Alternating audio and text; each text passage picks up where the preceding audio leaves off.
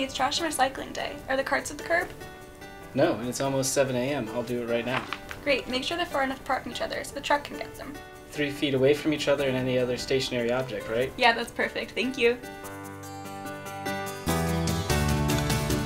Download the Nashville Waste and Recycling app to learn more about proper disposal location for your waste items. Look up your curbside recycling days and sign up for collection reminders. On your pickup day, place your cart on the curb or in the alley with the arrow on the lid pointing toward the street or alley.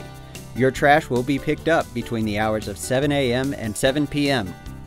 Do not place the cart within 3 feet of any stationary object such as a car, mailbox, utility pole, or cart.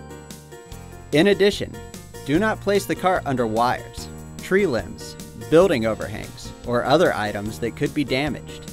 Please make sure there is 15 feet of clearance. All items for trash must be bagged and placed inside the trash cart. Items that are placed outside the trash cart will not be picked up.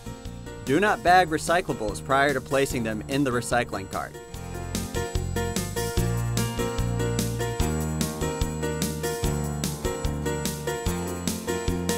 Please remove your cart from the street by 7 p.m. on pickup day. And for more information, visit wasteservices.nashville.gov.